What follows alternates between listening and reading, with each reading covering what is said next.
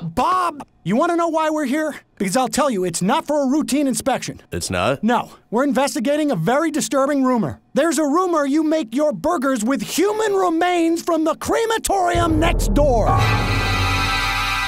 I wonder how a rumor like that gets started. It's made with human remains from the crematorium next door.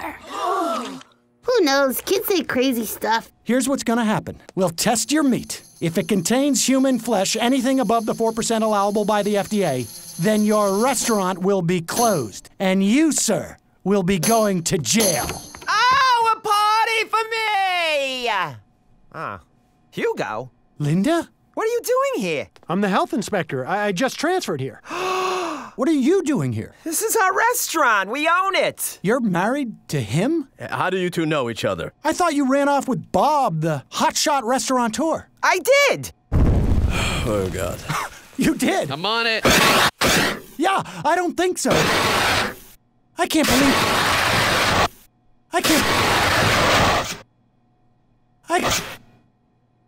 believe you left me for him. You left someone for me? Oh, he doesn't even know. We were briefly engaged. I still remember the day I heard you were getting married. Oh my God.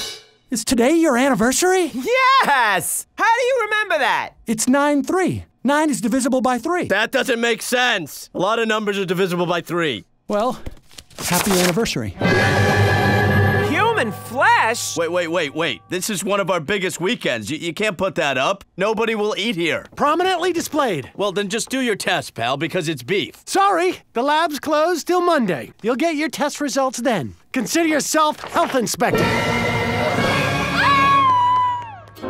I'd try it. There's no way